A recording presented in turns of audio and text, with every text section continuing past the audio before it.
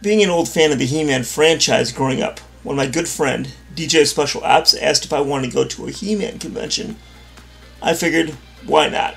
Let's jump in the plane and continue a summer adventure. This is Mad Respect TV visiting PowerCon 2021, held in Anaheim, California. To begin, I'd like to apologize to the audience for some of the video quality on this one.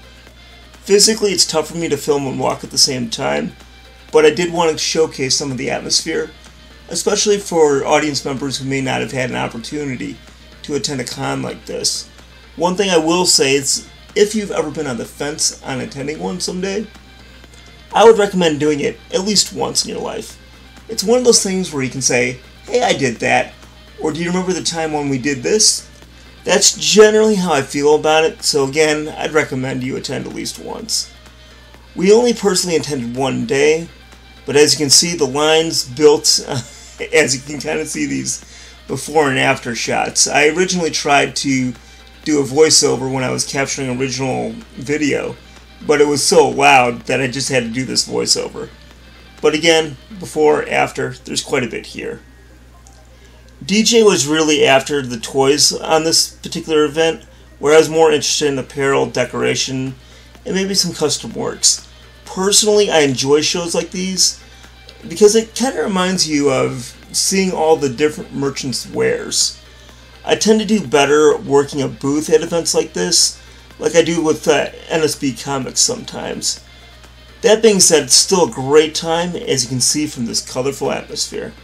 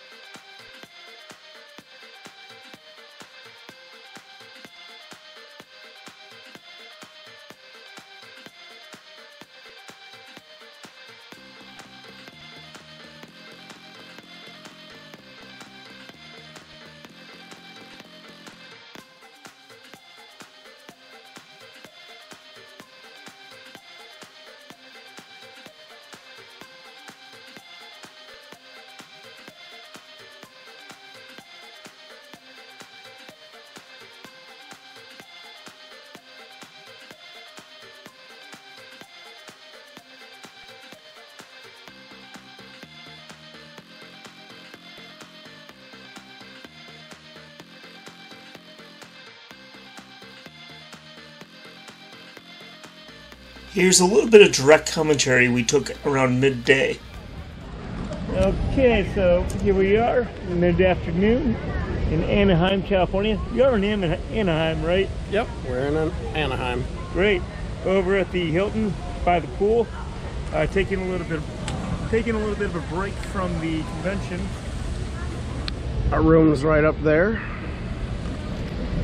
So, yeah, just figured we'll talk a little bit about the con. So I thought it was an amazing con.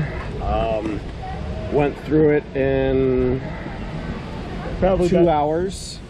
There was what, 5 different aisles to go down.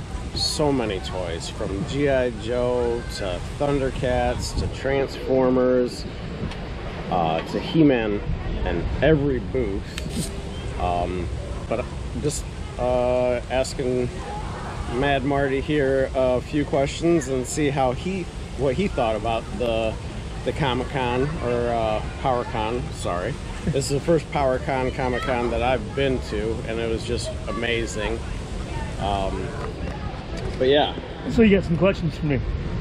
So, how do you think they handled the line getting into PowerCon? Okay, now that was actually pretty nuts. Because at first, I walked up and I met up with DJ Special Ops this morning. I met you up this morning. I skipped breakfast because once I knew you were already in the line, I knew it was time to get serious. But it was like a layer of 7 lines that wrapped around the entire second floor. So it was really no joke. I do have to express my gratitude, though, to the staff here. They did take care of people with disabilities like myself. I got to sit in a chair and kind of wait my turn. They let DJ and I in a little bit early just to peruse. I mean, it wasn't like a huge deal, but it was definitely massively helpful, massively appreciated. Yeah, it was about, they let us in about 10 minutes early. Yeah.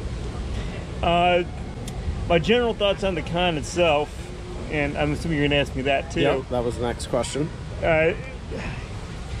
You know, I see all these people here, and I see these booths, and it's like you want to spend. You really want to spend, and you want to spend more than you probably should. And I think that's a pretty fair way to put it. But I've seen a lot of these artists, and a lot of these individuals that are here, these guests. You know, some are actually semi-famous too. Like Alan Oppenheimer, the voice of Skeletor, was here. Yeah. You said the voice of the Beast was here? Yes. X-Men animated series in the 90s. Beastman. Got his name at the moment, but he was here. I think his name is Larry. Yeah. I'll have to check into that. But, yeah, again, when you're walking around, you want to support these booths, and you want to spend money, but it can get pretty expensive pretty quickly. But it has just about every piece of nostalgia type of toys they could offer. Myself personally, I'm more into attire or artwork, but I really enjoyed walking the lines. Larry Houston. Yeah. I even saw one of the original directors. Did you get to meet Dan Pixel at all? Who's that again? Dan Pixel. He does YouTube reviews on toys. Oh yeah, I pointed him out to you at the bar last night with the mohawk on. Yeah, I didn't actually meet with him, but I remember you talking about him last night. Later in the video, I'm going to do show some of the business cards I got and some of the other booths that I stopped at. I like to stop at the booths. I like to talk to the people. I like the interaction. What I like about these cons, it's like the great bazaars of old. You know, just walking through like an old school bazaar, you know, looking at wares and other things of that nature. But that's just my general thoughts. Did you have any other questions, DJ? What was your favorite toy that you saw? I'm going to say that there were two. On my video clips, I also captured it. One guy had a bunch of in-the-box Transformers, and I saw two Decepticon Jet Seekers, Thrust and Dirge.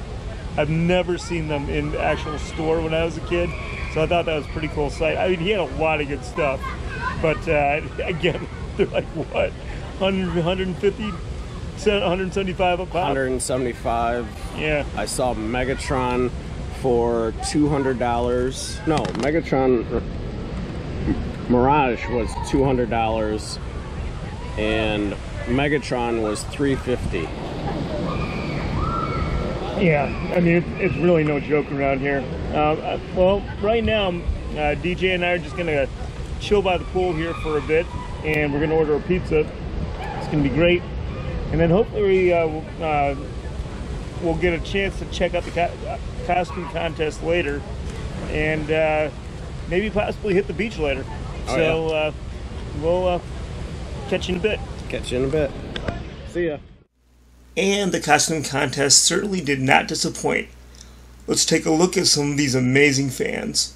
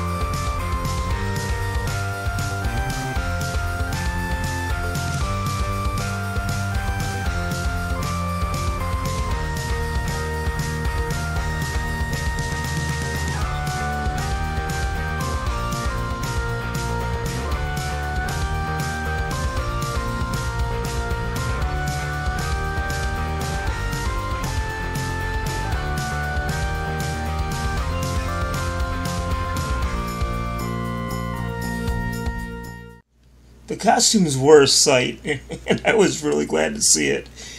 But beyond that, I just personally got some patches because I'm kind of into that. I'll need to find a jacket or a bag for them to go on, but I was pretty pleased with that. Finally, the last thing with the convention, we had a nice fireworks seat to nighttime Disney fireworks. It was a nice touch.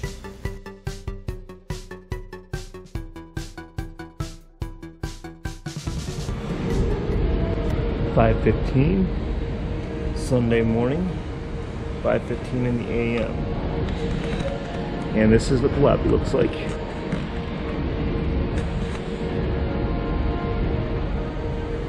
Barely a soul.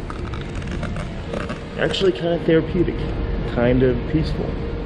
I am very sore, but totally worth it." So there you have it, PowerCon 2021. A huge thank you to the organizers of the event, as well as to those who ran it, and no shortage of thank yous to my partner and buddy, DJ Special Ops. Again, this is Mad Marty, reminding you to do what's responsible, avoid what's irresponsible, make the most of what you got, and get respect. Mad respect. See you next time.